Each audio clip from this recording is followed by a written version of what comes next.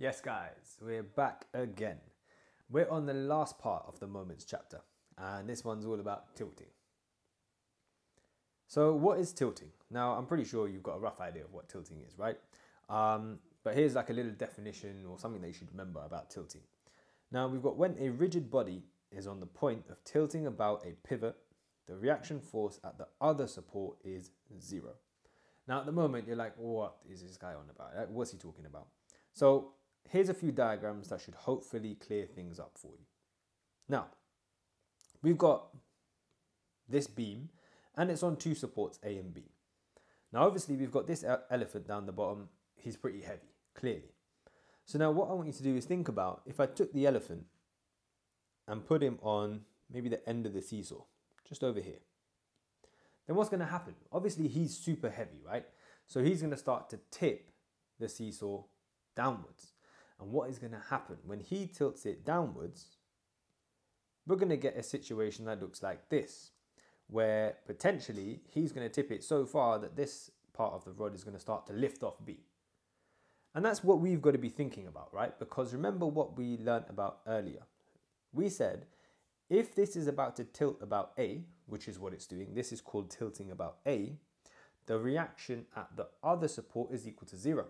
Now why is that? That's because we can potentially say that this is not really going to be in contact with this support anymore. Okay, so that's what we need to picture in our head. So I'm just going to write this down for you as well. This here is called tilting about A. And what that means then is that this reaction force that used to be here, RB, this is now, well, it's awful, this is now 0, okay? So make sure you remember that and picture it as we've kind of done it here. Now, similar scenario, we've got the same two supports and this beam again, but if I take the elephant and put him on the end of the beam this time over here, then what's going to happen? Because he's heavy again, potentially he's going to tip it downwards and we're going to end up with a situation like this. So what we've got now is we've got it tilting about B.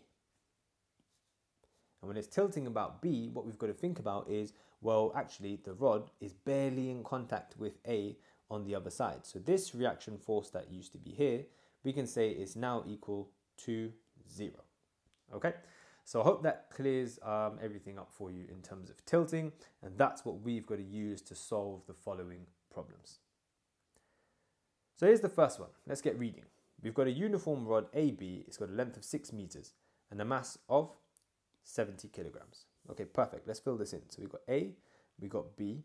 It's 6 meters overall. So maybe let's just put 6 just way down the bottom there. And it is uniform, so this is great news. We're back to uniform rods. And with a uniform rod, remember it acts exactly at the center. Okay, so the weight of the rod is going to be put at the center, which will be 3 meters. But let's put a bit more info on before we put that 3 meters onto there. Now we've got two supports, C and D. So here's C, here's D. And if those are supports, we're going to have reaction forces at each one. So RC and RD. A to C, we're told, is 2 meters. But A to D is 4.6. Okay, so what does that mean? That means this here has got to be 2.6 meters. And now what we can do is we can put our center of mass in, because that's going to be 3 meters. So that's maybe around here. So we can say that down there is 70 G. And the whole distance from there to there is going to be 3 meters. So I'll fill that in. Now we've got a particle. Now what's happening here? This particle of mass m kilograms is placed at B. So right the way down the other end. So big blob at B. There we go. And that there is m kilograms. So what we're going to put is mg on there.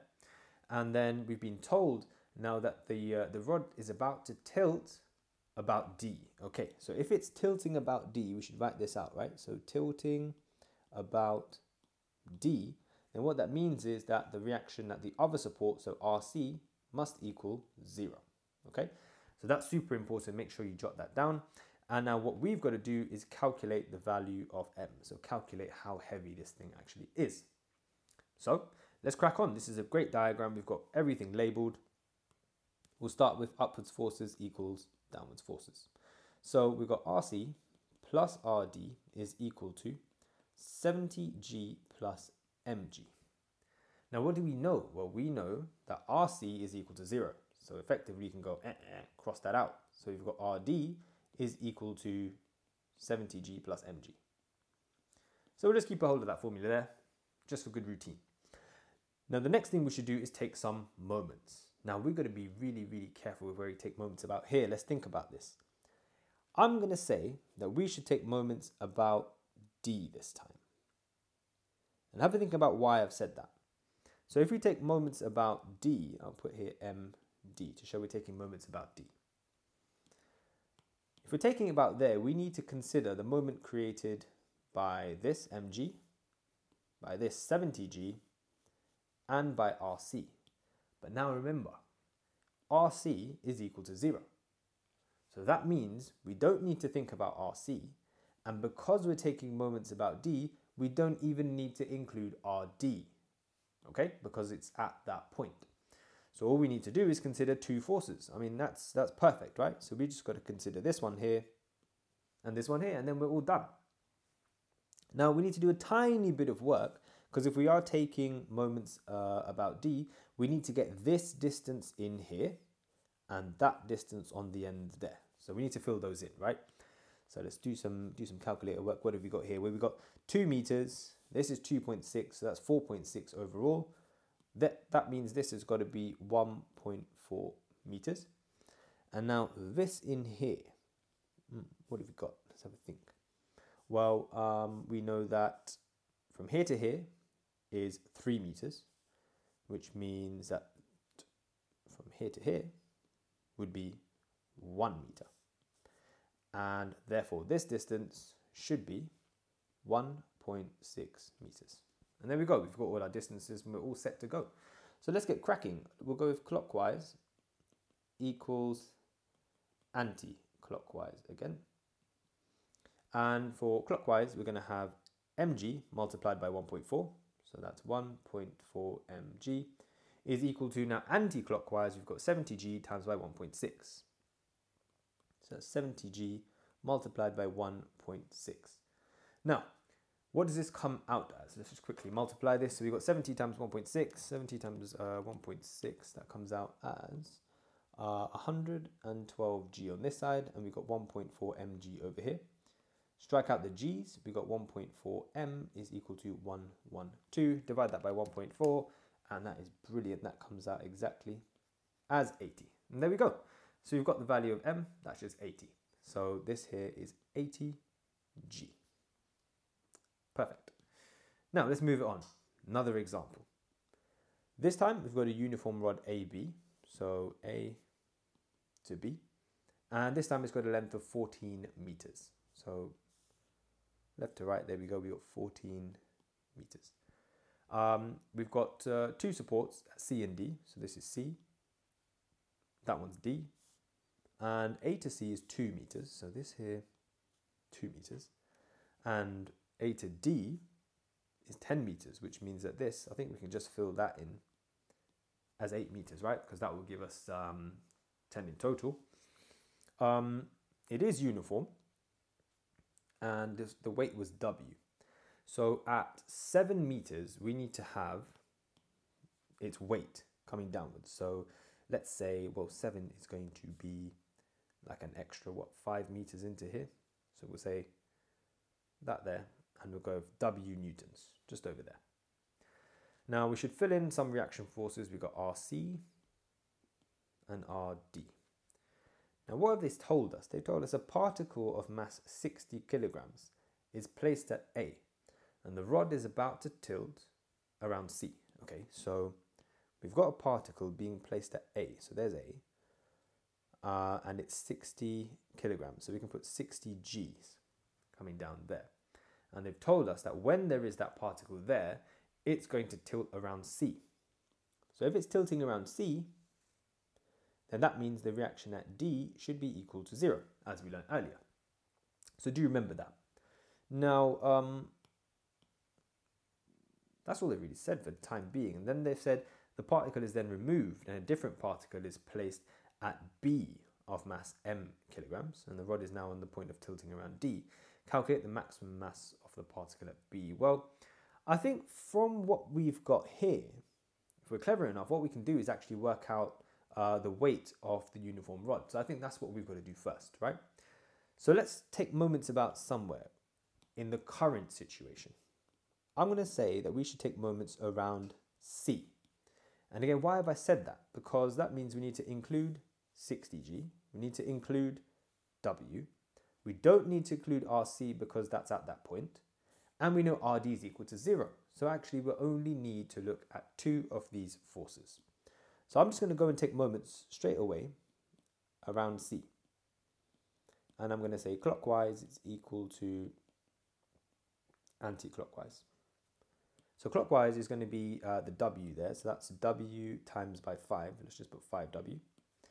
And then anti-clockwise will be 60G times by 2. So that's 60G multiplied by 2. So we've got 5W equal to 120 Gs. And that means W is going to equal, divided by 5, we get 24G. Now we probably want to turn that into 24 times 9.8. So we've got 235.2 as its weight in newtons. So let's maybe fill that in, and let's say that's 235.2 newtons, right? So I turned it to newtons because they wanted weight over there. So now that we've got that, we can go on to the second part of this question, which is where it talks about the particle being removed and then a different particle placed at B. So this particle at A is now gone, so we need to get rid of it. Bye-bye, that's gone. And there's now a different particle that's being placed at B. So here's B, we've got a new particle placed over here, and they haven't told us the mass of this. They said it's just m. So we need mg going downwards. Now when it's placed over here, they've told us now that the rod is on the point of tilting around D. So if it's going to tilt around D, then that means the reaction at C is now 0. Okay, so we need to write that down. So I'm going to put here now RC is equal to 0. And have a guess where we're going to take moments around now. Well, we're going to take moments around D. And hopefully you spotted that. Because if we take moments around D, we don't need to include RD. And because RC is equal to 0, we don't need to include that either. So again, we're looking at these two forces only. Now, a distance from there to there, we need to work that out, right? So if this is 5 meters, this is 8 meters, it means that that gap in the middle there must be 3 meters. And now we need this little bit on the end here. Well, that's 2, that's 8, and the whole distance was 14, which means that this bit hanging off the end here must be an extra 4 meters. And there we go, we filled in everything, we're all ready to roll. So clockwise is equal to, I'll put anti-clock. And clockwise is going to be mg times by 4, so I'm just going to put 4mg for that one. And anti-clockwise will have 235.2 times by 3. So to find mg now, we're going to need to times that, divide it by 4. So 235.2 times by 3 equals that, divide by 4 gives us 176.4. And then we want just m, so we also need to divide by g. So divide by 9.8. Oh, beautiful. And that comes out as just 18. And there we go. So we've got our mass as 18. So what we're saying is that is 18g. Perfect. Okay. And hopefully you've got that. And if you have, it's time for you to have a go at a question for yourself. So here's a practice one for you. Have a quick read through it. Make a nice diagram again. And I'll catch up with you in a couple of seconds.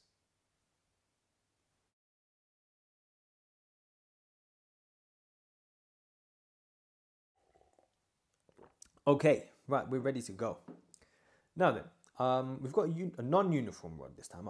Okay, so non-uniform, center of mass, we don't know where it is, right? So we've got A, B, the whole thing is 15 meters, so there to there, 15 meters, and a mass of 30 kilograms, we'll fill that in shortly, hopefully. And it's got two supports, A and C, so this is obviously C. We'll have reactions at A, and at C. So there we go, fill those in. And they've told us B to C is 4 meters. Okay, so B to C, that there is 4 meters, which means that this in here must be 11 meters. And now what we can do is get rid of that 15 down the bottom. There we go. Perfect. Now, what else have they told us? They told us a particle of mass 60 kilograms is placed on the rod at B. And the rod is on the point of tilting about C. Okay, right. So if it's tilting about C, what can we say? We can say RA is equal to 0, right? Perfect. Now, the particle is placed at B, so let's draw it in there. We've got 60g coming downwards. And what we need to do is work out the distance of the center of mass from C. Okay, so the center of mass, I mean, we need to think about where roughly we could put this, right? I'm thinking if you put the center of mass here, you know, it's probably not the best place to put it. I would probably put it just on this side here. So you've got 1/4 maybe on each side, but who knows, right? We'll have to do the calculation and actually work out what happens. So I'm going to assume for now that the center of mass is going to be there, and that will have to be 30 Gs going downwards. Now what we're trying to do is work out this distance here from C to the center of mass. So I'm going to label that as X for now because I don't know what it is. Now we're going to need to take some moments. So moments. What should we do with our moments? I think the most sensible place to take moments about would have been C. Why? Well, because at C we don't need to include RC, and we know that RA is equal to 0. So we're only looking at this and this, so the 30G and the 60G. And I think that's it, we're ready to go. So clockwise is equal to anti-clockwise. And let's just make a note to say that we're actually taking moments about C here. And now the clockwise moments will be 60G times by 4. So 60G multiplied by 4. And then anti-clockwise will just be 30G times by X. So we've got 60G times by 4, what's that? 240 Gs. And then 30Gx on this side. Strike those out, and we've got 240 is equal to 30X. And then divide those, and we'll get X is equal to 8. Okay, so what have we actually found? Oh, interesting. So that distance was 11, which means the center of mass was 8 away from this point. So in actual fact, maybe more there, isn't it? 30G is where the center of mass is for this beam. Okay, good, fantastic. So that's part 1 done. We've got one more on tilting to go. So in the meantime, while I prepare that, if you've learned everything you wanted to learn from this, give us a like and subscribe, and hopefully I'll catch you in the next tilting video, part 2.